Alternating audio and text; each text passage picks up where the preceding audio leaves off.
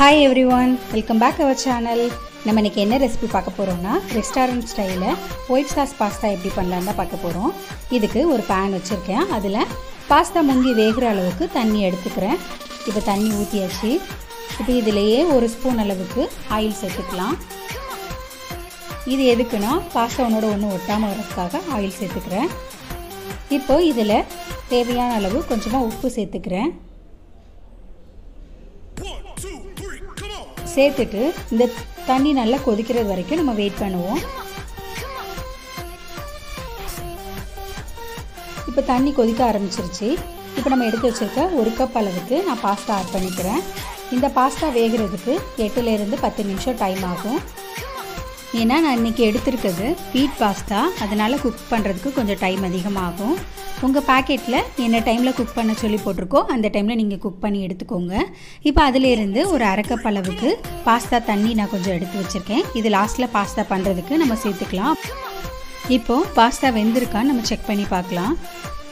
இப்போ பாருங்கள், இப்படி ஒரு ஸ்பூனால் நீங்கள் கட் பண்ணும்போது நல்லா கட்டாகி வந்துருச்சுன்னா பாஸ்தா வெந்திருக்கதா இருக்கும். ஆனால் இது கட் ஆகலை.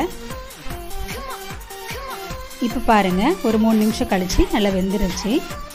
இப்போ நம்ம இதை இந்த தண்ணியிலேருந்து ட்ரெயின் பண்ணி வெளியே ஒரு பவுலில் எடுத்து வச்சுக்கலாம்.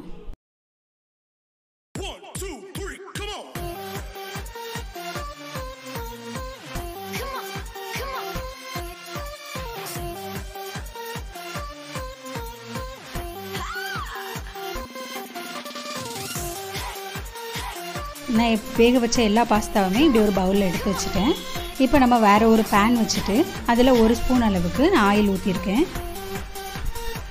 ஆயில் போட்டுட்டு ஆயில் கொஞ்சம் சூடானதுக்கப்புறமா ஒரு 2 ஸ்பூன் அளவுக்கு பூண்டு எடுத்து சின்ன சின்னதாக கட் பண்ணி வச்சுருக்கேன். அதையும் சேர்த்துட்டு கொஞ்சம் சாட்டே பண்ணிக்கலாம்.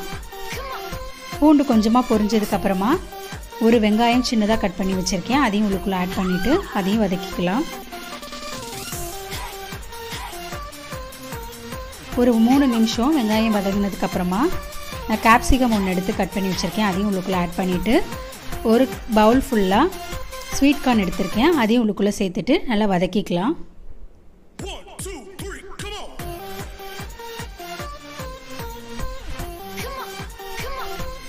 இப்போ இதுக்கு தேவையான சால்ட் ஆட் பண்ணிக்கிறேன்.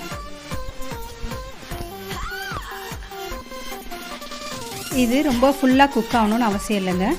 ஒரு மாதிரி ஒரு ஆஃப் குக் ஆனாலே போதும். அப்போ தான் நம்ம பாஸ்தாவில் இந்த காய்கறிலாம் சாப்பிடும்போது ஒரு க்ரன்ச்சி ஃபீலிங் நம்மளுக்கு கிடைக்கும். நல்லாயிருக்கும், டேஸ்ட் நல்லாயிருக்கும்.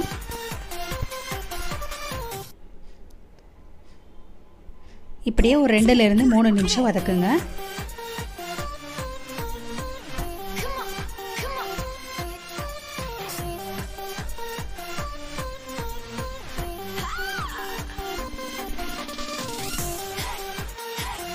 இப்போ காய் வந்து ஒரு பாதி அளவு குக் ஆகிடுச்சு. இப்போ நம்ம இந்த பேனை ஒரு ஓரத்தில் வச்சுட்டு ஸ்டவ்வில் ஒரு கடாய் வச்சுருக்கேன்.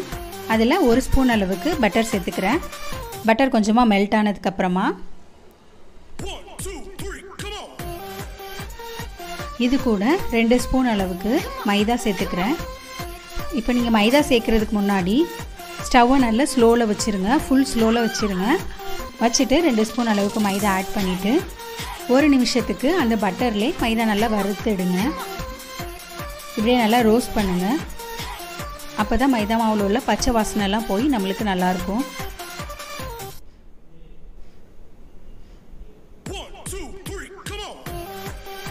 இந்த மாதிரி நல்லா ரோஸ்ட் பண்ணிவிட்டு இதில் 1 கப் அளவுக்கு நான் பால் ஆட் பண்ணிக்கிறேன். இது கூட 1 கப் அளவுக்கு நான் பால் ஆட் பண்ணிக்கிறேன். பால் சேர்த்துட்டு நல்லா இப்படி கலந்து விடுங்க. அப்போ தான் இந்த கட்டியெல்லாம் கரைஞ்சி நம்மளுக்கு ஒரு க்ரீமியாக கிடைக்கும். இந்த ப்ராசஸ் பண்ணும்போது ஸ்டவ் எப்போவுமே ஸ்லோ ஃப்ளேமில் தான் இருக்கணும். நீங்கள் இந்த ப்ராசஸ் முடிகிற வரைக்கும் ஸ்லோ ஃப்ளேம்லேயே வச்சுருங்க. ஃபுல்லாக வச்சிங்கன்னா கட்டி நம்மளுக்கு கரையாது, அடி பிடிக்கிறதுக்கும் வாய்ப்பு இருக்குது. இந்த மாதிரி கலந்து விட்டுட்டே இருந்தீங்கன்னா அந்த கட்டி எல்லாமே கரைஞ்சிருச்சு பாருங்கள். இப்போ நம்மளுக்கு ஒரு க்ரீமியாக ஒரு டெக்ஸ்சர் கிடச்சிருக்கு. இப்போ இது கூட நம்ம பாஸ்தா வேக வச்ச தண்ணி ஒரு அரை கப் எடுத்து வச்சுருக்கோம்ல, அதையும் சேர்த்துக்கிறோம். சேர்த்துட்டு நல்லா மிக்ஸ் பண்ணி விடுங்க.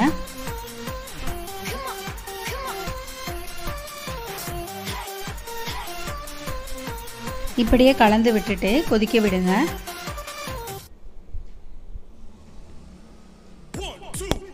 இப்போ நம்மளோட பேட்டர் கொஞ்சம் திக்காக இருக்குது.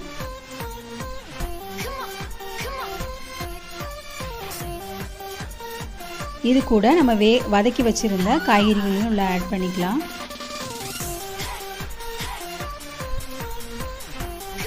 இப்போ ஒரு அரை ஸ்பூன் அளவுக்கு சில்லி ஃப்ளேக்ஸ் ஆட் பண்ணிக்கோங்க.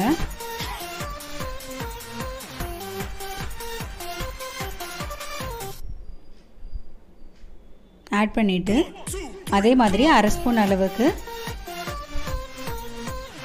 மிளகுத்தூளும் ஆட் பண்ணிக்கலாம். ஆட் பண்ணிவிட்டு நல்லா மிக்ஸ் பண்ணிவிட்டு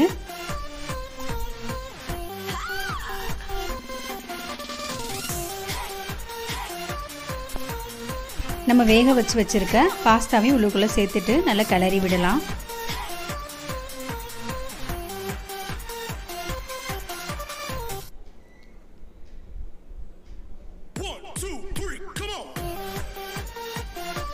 இப்படி நல்லா கிளறி விடுங்க.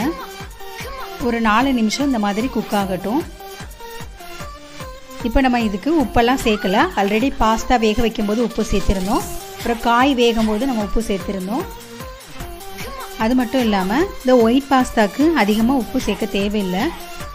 இதுக்கு கொஞ்சமாக தான் உப்பு தேவைப்படும். இப்போ எனக்கு உப்பு கரெக்டாக இருக்குது, அதனால் நான் சேர்க்கலை. உங்களுக்கு தேவைப்பட்டால் சேர்த்துக்கோங்க. சேர்த்துட்டு நல்லா கலந்து விட்டு இறக்குனீங்கன்னா நம்மளோட restaurant style white pasta ready ஆகிடும்.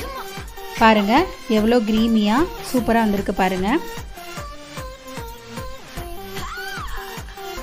இப்போ நான் ஸ்டவ் ஆஃப் பண்ணிட்டேன்.